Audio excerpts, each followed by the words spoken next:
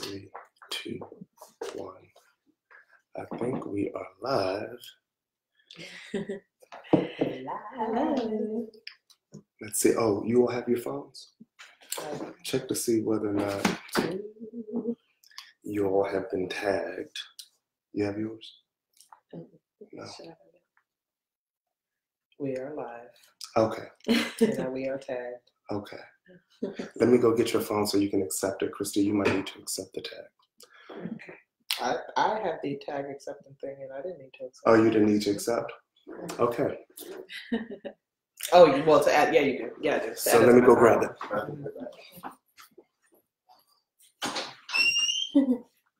What up, people? Hello. Hello, peeps. We are live. Okay.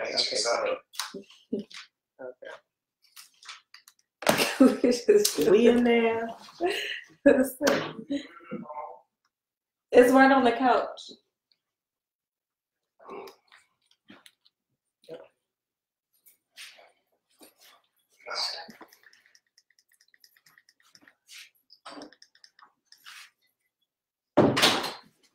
Make sure it's still running. I'll leave it on. Hello, everybody. Jamnito Simon. What's up, Chris? I see Christy has joined. I'm waiting for the other Christy. We are here. I'm with the Christies. I've been blessed to be with my bestie Christy and her bestie Christy. Yes. It's Hey, Laura. Christie's. My sister is on. Coming at you live. And we just want to, where's the camera? Where the green light is. Yes. My bestie Christie. Oh, but you have to cut it off too, though. Yeah, we muted it. Okay. All right, so we are coming to you live. We're having a devotion here with the Christies, and we just wanted to come live. This is something that we haven't done before, and I'll probably do more of it. I was having a conversation. I was inspired because I was having a conversation with a gentleman earlier this week, and he talked about how just even one of the posts, I forget exactly which one it was, but it was something about the Lord. Go to my Instagram, but it's on there.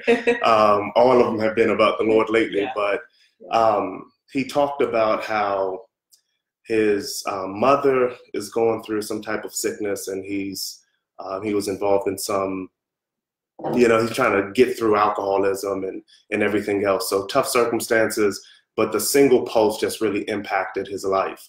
And so a lot of times we get on, hey, Laura, what's up?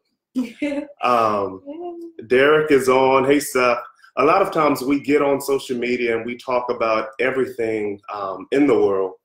And I'm learning specifically to get back to promoting God and promoting faith and letting the main thing be the main thing. Jesus said himself, he is life. And if we can share that type of living water with another brother and sister who's going through something, why not? I want to take this time to commend ChristiChristie here. They've been, since the top of this year, they've been consistent by way of posting every Thursday videos to really impact women. And we're talking about women who've dealt with child loss, pregnancy loss, barrenness. And so finding a way to really try to encourage your fellow man, your fellow sister, is something that's imperative, and we don't see too much of it. So if you all can shout out, follow ChristiChristie. There should be a video on my page. Follow them, go to their YouTube page, hit like, subscribe, hit the little bell, right, Christy, to follow. They're doing some really positive things, and I think I'm shifting my trajectory in terms of how I use my social media.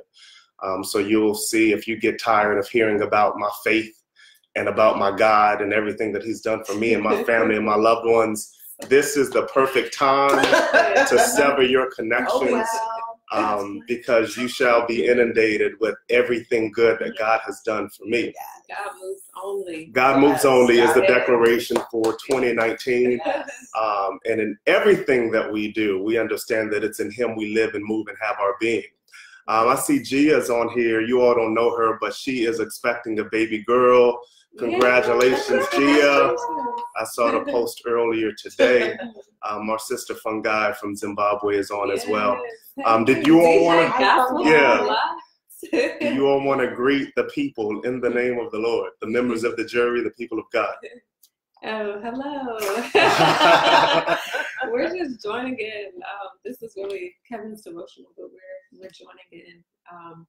Give our 2 cents. Yes, and we are glad to be here. Yes. Hello, guys.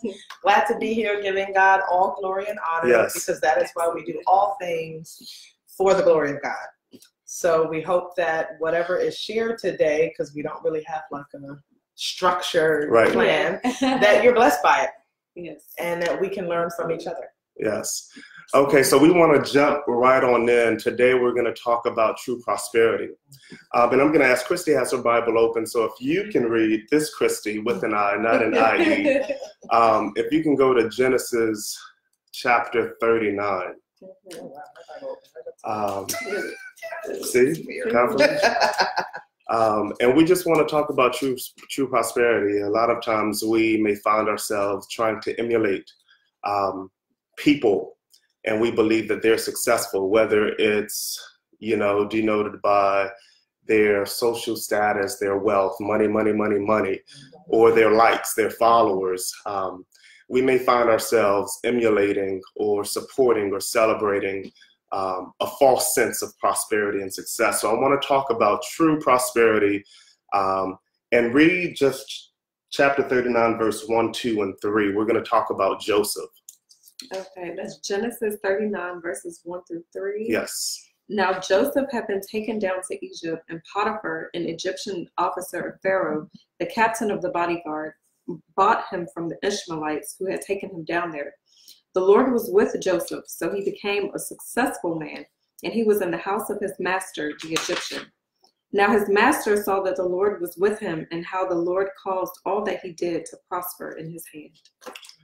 So this is really important. Many of you all, and I know I'm preaching to the choir, many of you all know the story of Joseph and understand that God gave him a dream, and he had a couple of them. And his big mouth self opened his mouth and told his siblings. And because of jealousy and because of, he was his father's favorite, he had that coat of many colors, they conspired against him. And so sometimes it's important not to share, unless you're led to share with some people. Not everyone will support God's vision for you and what he shared with you. But Joseph found himself in a pit, then he found himself sold into slavery. And that's taking us right into chapter 39 there, where it talks about him being enslaved in Egypt, but also talks about how God was with him. And this version says that he was successful. Some versions say that he prospered. And it talks about that, how his master recognizes that God's hand was upon him and everything that he did with his hands prospered. And so I wrestled with this a little bit because I think a lot of us have the tendency to do this because his circumstances didn't indicate prosperity at all.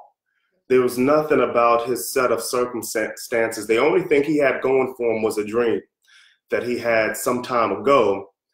But the Bible says that the Lord was with him and he prospered, even as a slave. And so I couldn't see the nexus between enslavement as well as prosperity.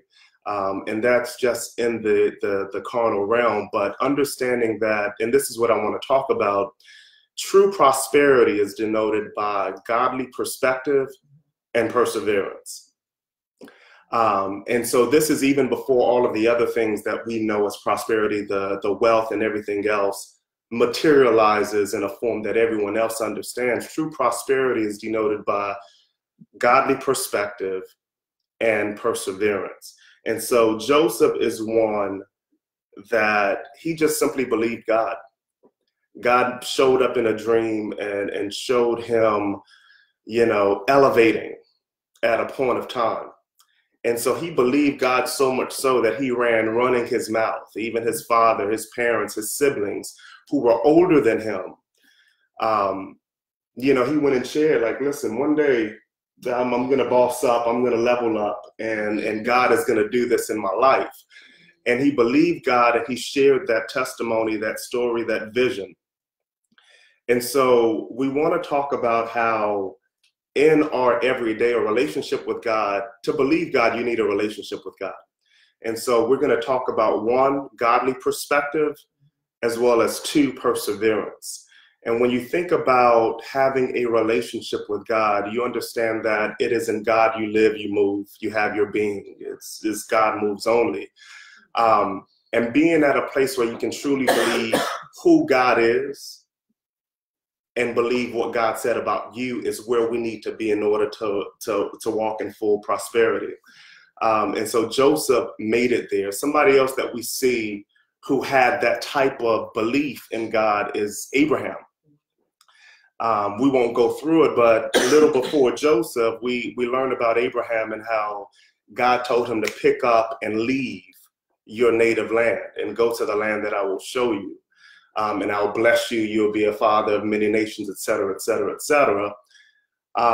And without even seeing the fruit of his faith, he continued to trust God.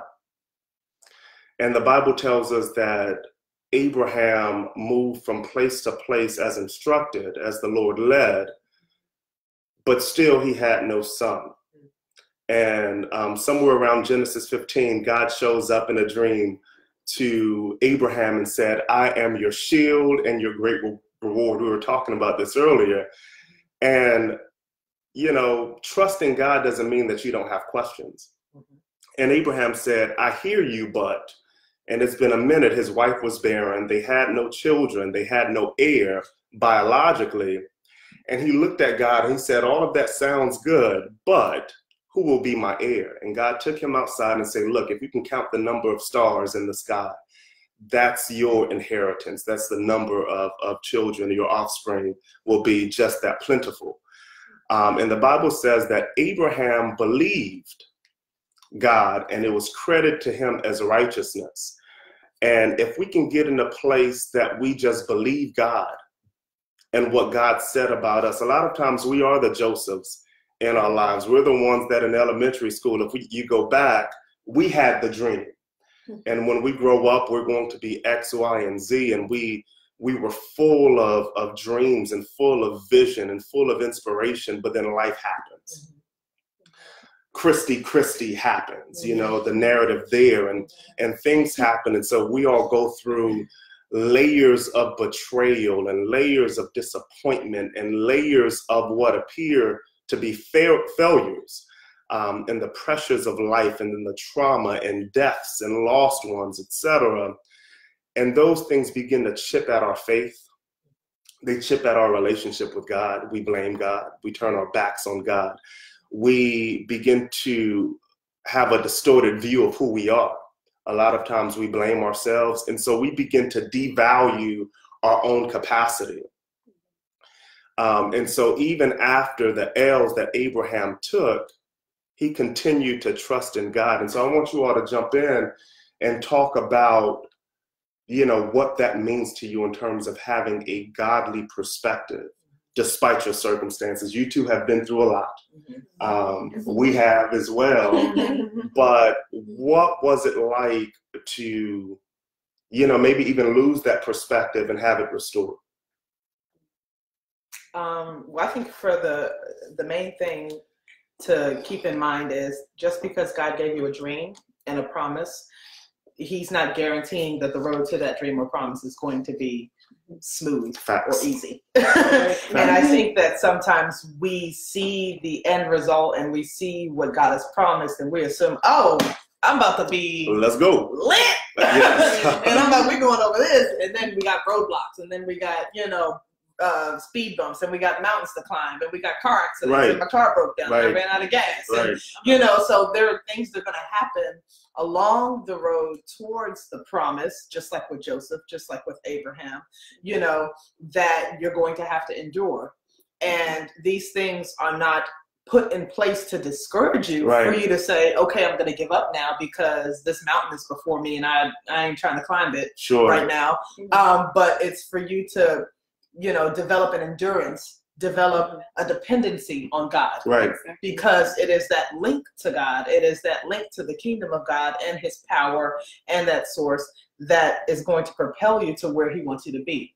Because if you don't go through those roadblocks, if you don't go through those difficulties like Joseph and had to go through, who knows if when he had that dream in the beginning, God immediately the next day, boom, you're up here. Right. Would he have had the humility that he didn't have when he was boasting about those dreams and the character to be able to live out what God put in him? Sure. So sometimes we go through what we go through to develop in us the character and the perseverance and that godly foundation so that when we get where God has promised, we can't fail. Right. Exactly. And so just to piggyback off of that, that's exactly what it is. You know, we have to go through these trials and tribulations. You know, God never promised us that the road was going to be easy. You look at, you know, so many instances in the Bible. Like one of our favorite people to study is Hannah. And you see, like, even like God closed up her womb. You look at Elizabeth, God closed up her womb and stuff, but they persevered through that. And look at the seed, you know, of just their perseverance and praying to the Lord and believing and trusting in God. From Samuel to John the Baptist. You know, two of the most important people in the Bible, you know, outside of Jesus. It just is one of those things that you as a Christian, you just have to remember that things are going to happen and you just have to persevere through them and just not lose perspective of who God is in your life. Rely on your faith and, you know, who God told you that you are, who he called you to be throughout all of that. And that's key. Perseverance is key. And so if we can maintain a godly perspective, a perspective on who God is, and then persevere through some of the circumstances, we'll see the end. It's Galatians 6 verse 9 that says, what does it say, babe? I know that's one of your favorite verses. I'm going to paraphrase. And be not weary in well-doing. And you'll reap if you faint not. You know, so there's a harvest in due season. You shall reap if you faint not. And that's in everything. That's in, you know, that's in life. That's in love. You know, be willing to allow a level of restoration in how you love and how you receive. And so this is so awesome. I'm looking at the live right here and it's completely on a different segment. Oh yeah. Because you're over here laughing. So let me flip that so I'm not distracted. But we see it in a lot of different other areas. I talked about Noah just recently and that relationship with God gives godly perspective. And a lot of times I feel as if, and we were talking about this earlier, a lot of the Christians, and I mean particularly in the U.S., and no slight on the U.S., but I don't find this issue with my international brothers and sisters, but particularly in the U.S., we are big on quoting the fuzzy feel-good scriptures, the name it, claim it. Wealth and riches is in my house. Yes. Let it manifest. You know, you speak those things, and we're so big on quoting those types of things.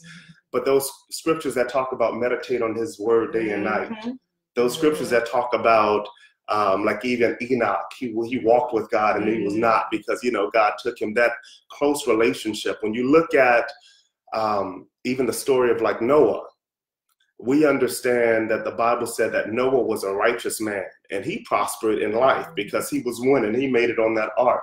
And that's if you're inclined to believe those stories that are shared in the Bible. We believe that they're more than stories, they're history. And if you're inclined to believe the same, you have to look at it. What qualified Noah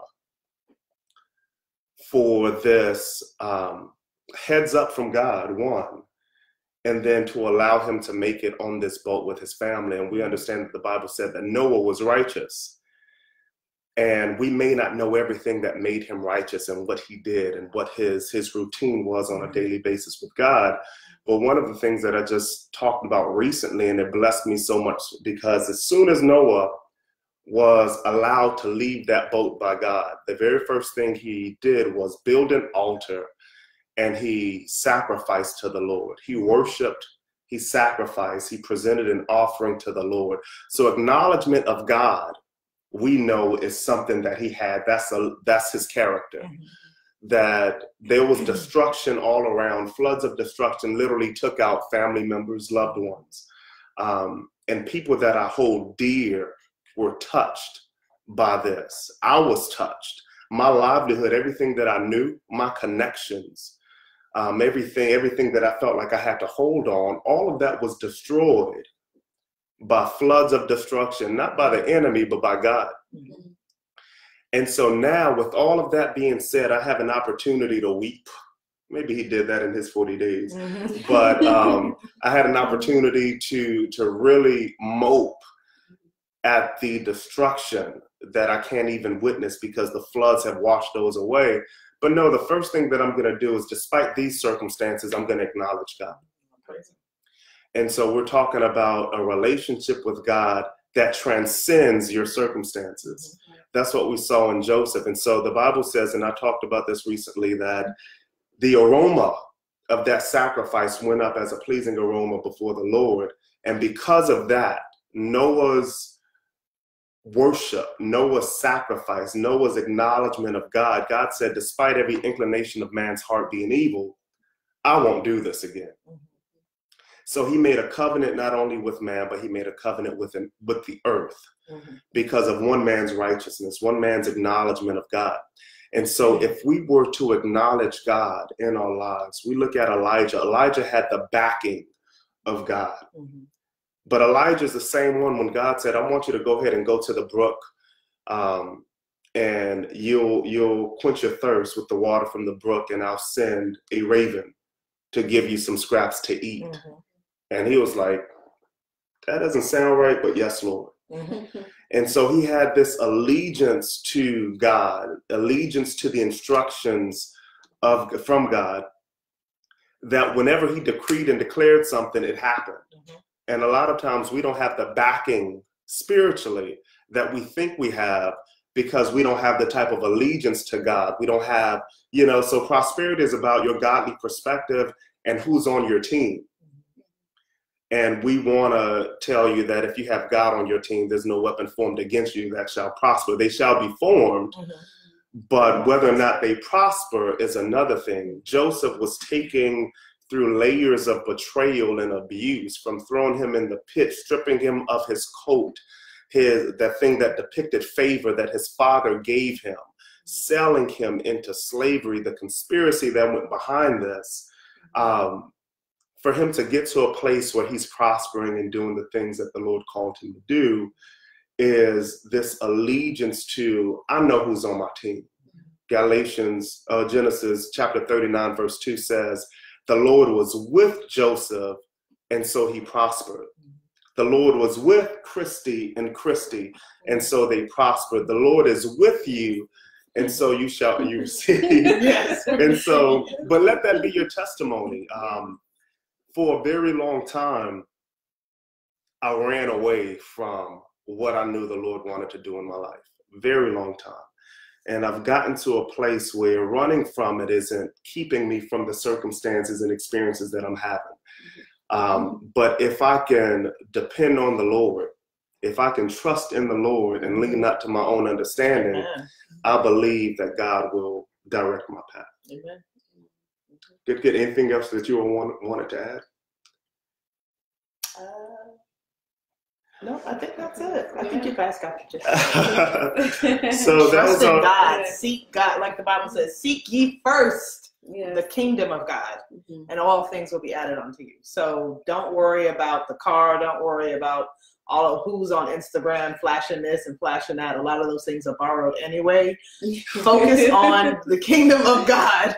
Focus on the plans God has for you, the dream God has for you, no matter how crazy it seems. I am the queen of crazy dreams and having absolutely no plans and just being like, I don't know. God is going to let me know when I get there. Right. And people will look at me sideways like that doesn't make sense. But if God has given you a dream and God has given you a vision, stick to God, stick to his plan, stick to his will, stick to his law, and you can't fail.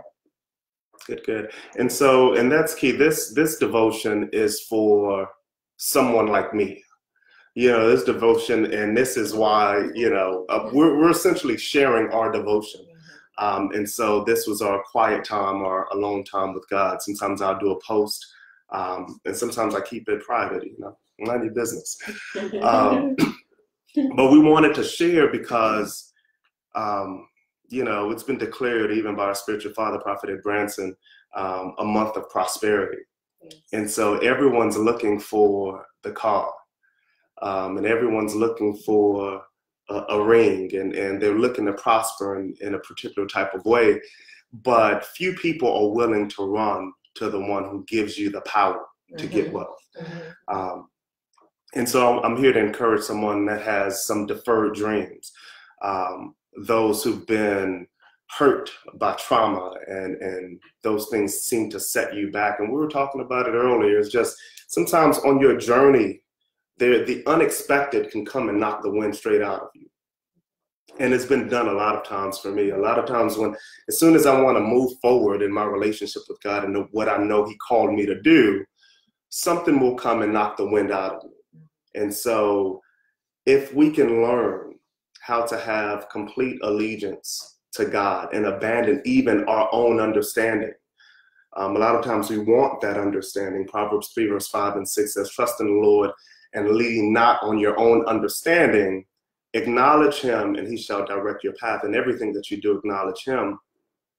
And our understanding of what we've been through, understanding of our loss, understanding of our pain, understanding of the trauma or the lack of understanding can really hold us back. And it can begin to distort our visions of our own selves. We can begin to, our identity in God can begin to crumble. But your greatest weapon, and that's why I like the scripture that says, let the mind that be in Christ be in us. Your understanding of who you are. The Bible says, people perish because of the lack of knowledge. And lack of knowledge and understanding on who you are and who he is and who's on your team is key. I want someone out there to understand that your circumstances do not dictate your level of prosperity, your level of success.